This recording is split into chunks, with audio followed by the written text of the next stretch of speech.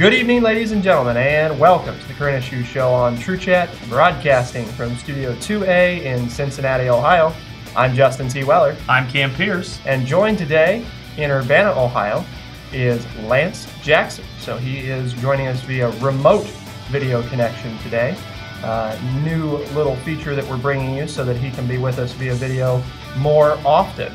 And we are talking about today none other than the presidential debate. What a surprise. What a surprise. So we all watched it. Did we all watch the whole thing? I did. I did. Excellent. All right, Cam and I know for a fact, both did not watch post-debate commentary or listen to post-debate commentary other than like 2 or 3 minutes of it. So what about you, sir? As I woke up, I saw bits of it, then fell back asleep, and then saw bits of it when I woke up again, then finally went to bed about 1:30, 2 o'clock. Okay. So we're going to open with general reactions to the debate as a whole. Was it what you expected or not? And what did you expect? And we're going to start today with Cam the Man. All right. Well, hey, thanks, Mr. Justin T. Weller. You don't really have a cool, like, Cam the Man nickname there. No. We need to, you had Justin T for a while. Justin T, but yeah, now it's part of your actual persona. So now it's not as much of a nickname as it is just the first 2/3 of your name. Gotcha. But regardless, overall thoughts. Honestly, if you've watched this show before, you know I'm not the biggest Hillary fan that ever walked the face of the planet, but I thought she had a very good debate. A few of the things she did, or kind of going down to Trump's level a little bit, which I think general audience probably reacted well to. I didn't really, but everything it seemed like she had a better answer to. She seemed a ton more prepared, and that was the one story that I had actually read coming in this morning on the radio, is that Trump didn't do anything different for this debate than he did for the primary debates, that they didn't want to do anything extra for it. He came in less prepared, and you could tell during the second half of that debate. They got into a big thing about stamina, and it seemed like he didn't have the stamina or the knowledge to really keep going throughout the latter half of that debate, in my opinion. But the first half of the debate or so, where they were talking a lot about the economy, I think he held himself very well. I think that's where he is really able to speak to his base as well as speak to the common people. So I think first half was very good for Donald Trump. First half was, good, but not her best for Hillary. And then you got into the race security issues, and she really did very well, I think. So overall win for Hillary. I hope that wasn't, your last question, but I just answered it if it was. Well, was it what you expected? That was my question. Okay, no, that's what I opened with. Okay, so no, it wasn't what I expected for both guys. Really, I thought Trump was going to go on attack mode, and Hillary was really trying to bait him to do that, but he didn't do it. All right, Lance, what do we think? I was surprised at how well Trump did early in the debate. I thought that he actually had some good points and made some good one-liners. Obviously, I think she has the facts. In this case, if you want to talk about who is speaking the truth, I think she did a nice job. It was interesting that when he tried to pin her down on the emails, she made an apology and said, obviously I messed up, and let it go at that. I think we've been talking about that's the way to handle that. I thought that was a strong move on her part. Then in the second half, all he could do was just continually, no way, I didn't say that, just like a little sixth grader in a debate, because he didn't have anything else to say. And then he started in with his not speaking the truth and making comments like, you've had a chance to fight ISIS your entire adult life, which is interesting since ISIS was just newly created and she's almost 70 years old, that she hasn't done anything to defeat ISIS in the last 50 years. But I thought his first half hour was really strong. And then after that, he began to look ways that he did as well as he did in the beginning. And then the last 2/3 of the debate was pretty much what I expected. All right. Well, I tend to agree with a few of the things that you pointed out there, particularly the part which I thought should have been something that just, made Camden the happiest man on earth, as he did exactly what or she did exactly what he's wanted her to do for quite some time when addressed about it. She said, quote, "I made a mistake and I would go back and change it if I could." So I don't know what else you could possibly want. She said, "I take full responsibility for it. I won't make excuses." And concise too. That's Yep. the thing we haven't heard before is we've had, "I'm sorry, but," and then we go into an explanation about, well, how it's, and it is excuse making most of the time. But last night, very good on that. It was, probably one of the 30-second highlights that she, won't be playing on her website, but that a lot of the news organizations probably this morning are playing, which is her admitting it and then her moving on, which is what she needs in her campaign, I think, more than anything. I also pointed out one of her highlights, I think, was when she said, "I think that Donald just criticized me for preparing for this debate." And yes, I did.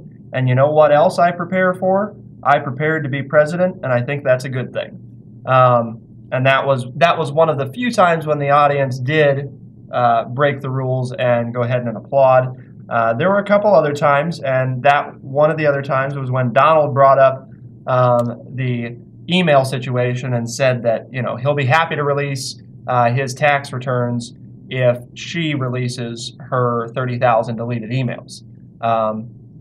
That said, that's when she went into her explanation there. A few other highlights that I wanted to share here were just general observations. First of all, opening the debate, Trump did not thank anybody upon starting the debate. His opponent, the moderator, the university, no one.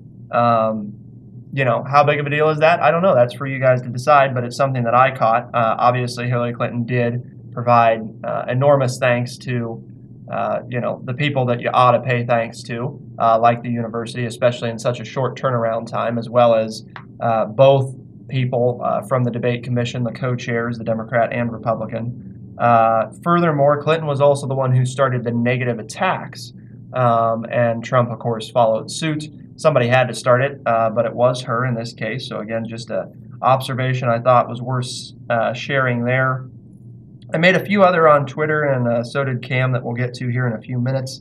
But before we get to that, I wanted to talk about if this has changed anything about how you see either candidate. Do you respect them more now, respect them less? What, if anything, has changed in your perception of each candidate? With this one, we're starting with Lance. No, it doesn't change my perspective. I think the more important thing is I don't think it's going to change the voting public's perspective. I think the things that Trump did last night play well with the people who are voting for him. And I think the Hillary supporters are going to support her, continue to support her. I'm not sure that either one of them made significant inroads to changing anyone's vote or getting those. By changing, I don't mean that they're going to change from Trump to Clinton, but either from a third-party candidate to either one of the parties or from an undecided to either one of the parties. And then for Hillary, the idea of getting millennials out to vote, which is what she needs to do, for lack of a better term, the Obama generation, the group that he got out to vote in both elections that she is having trouble getting excited about voting. I don't think she made inroads to that. So while I think Hillary won the debate and was obviously the more prepared person, I don't think that she gained what she needs to gain to pull away from Donald in the election. So again, this doesn't change your perception about either candidate? Not personally, but like I said, I don't think that's as important because I'm pretty much set on what I've done. I mean, I think Donald showed what he is, and if that's what you want, that's what you're going to get. Somebody who's not informed, somebody who speaks off the cuff, somebody who stretches the truth and doesn't really care what you think, and is out for himself and making sure that he makes money. Like when he says, "Sure, I was looking for the housing market to drop because that's smart business. I'm going to make money." If that's the kind of person you want to be president, I think he showed that that's what he is. And I think Hillary showed that she is a policy wonk, and she is going to keep giving you government for the people to try to do what she thinks best through government institutions. So neither one of them really played to changing anybody's mind, I don't believe.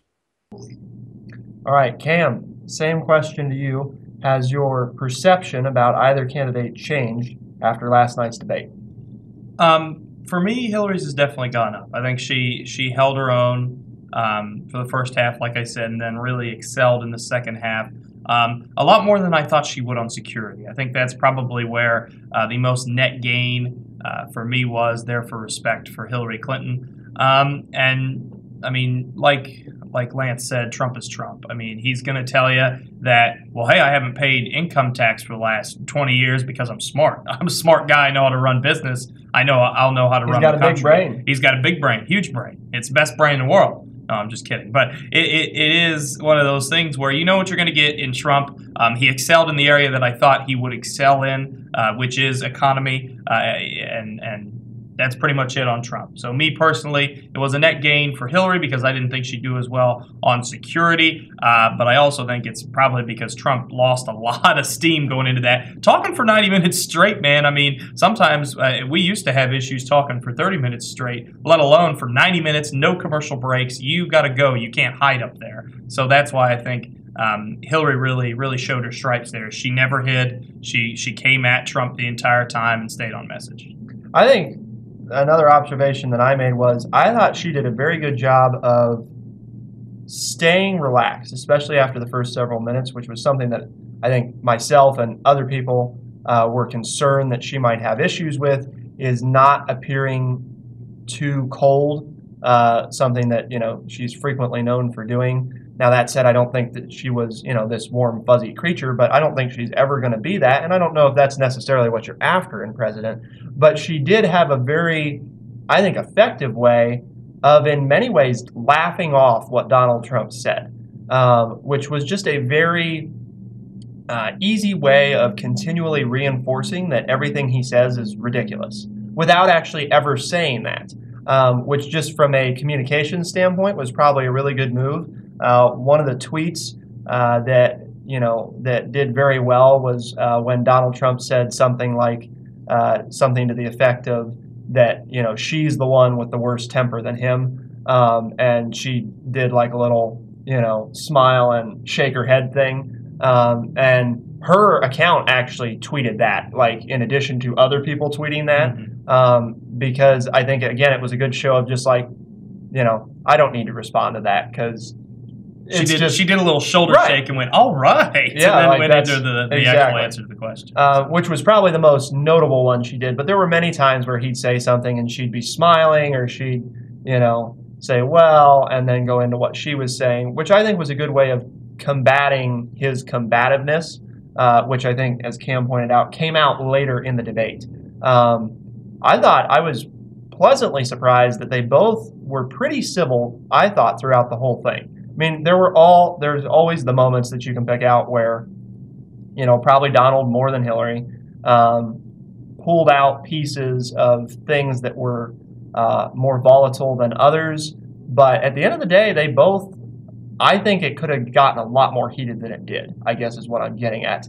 And it didn't. And I thought that was good. I thought it was good that the audience didn't boo. They cheered a few times, which was probably unavoidable, but for the most part, everybody followed the rules, which was great, other than going over on time. But the fact that they got into good back and forth, I like the new debate format. I'm glad that they're doing it.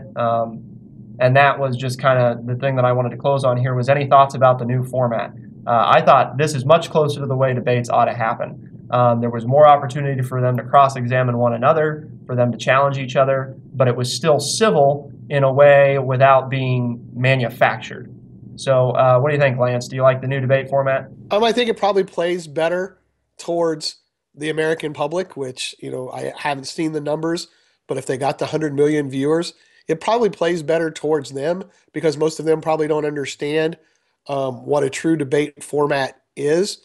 But I think that helps Donald in the fact that it's okay then to interrupt or make comments towards your opponent while they're trying to speak, which totally just rubs me the wrong way because that's not what happens in a true debate format. So I like the format. I think it probably played better to the American audience because that's more like the way people have discussions or argue among themselves. So they probably felt at home listening to that kind of style or that kind of rhetoric. But for me, I guess as a traditionalist, um, it it I didn't like the fact that the interruptions that would continue to take place while the other person was speaking. That's just rude, but that's the way people discuss with one another these days. So I guess overall, if we're looking for positives for the American public to get involved in politics, I think it was a good thing. I would also note that I think that Lester Holt could have done more to press for answers in certain areas. Um, Not that he didn't do a good job overall, I just think that in some cases it felt like he could have pushed harder to get an answer from either one of them, not, I mean, anything in particular. Uh, and also be harder line on the time stuff. I mean, they ran over by 10 or 15 minutes, and he could have easily have kept that under control, but he kind of let them, kind of let them go a little bit, which, again, not necessarily bad, but that's where you get into more of people talking over each other instead of still having a civilized debate and still having an actual debate without, talking over one another. I think interrupting is a little different if the other person, lets you interrupt. But if you both just keep talking, and there were a few times that happened, then it's just kind of like, okay, now we don't know what either person's saying, so what good does this do? What about the new debate format, Cam? I liked it. It definitely showed some negatives in both candidates and also positives, I think, in both candidates where it allowed. I like the 2-minute rule. Before I go any farther, I like you have 2 minutes to speak. And Lester Holt did get on Trump for that one. That was the one rule that he really was like. Now he kind of had like it was like he had like a spray bottle with a cat. Or it was like if Trump was trying to talk during Hillary's 2 minutes, he was like, "Nope, hey, this is her 2 minutes. Excuse me, sir, Yeah. This is her 2 minutes." He tried that a couple times. Yeah, hit him with that with a couple times, and he finally stopped.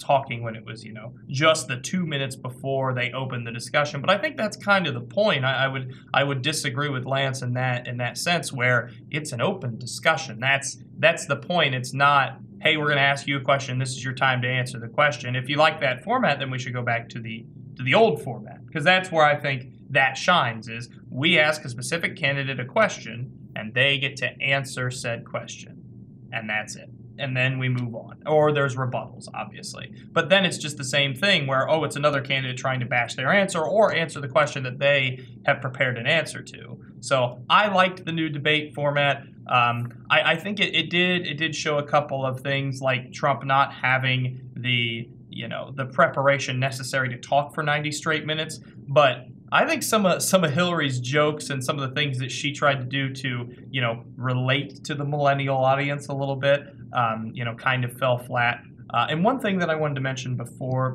the show gets out here, did any of you go to Hillary's website like she suggested that you do, to go for the fact checking? I did that. No. You did not? No. Lance?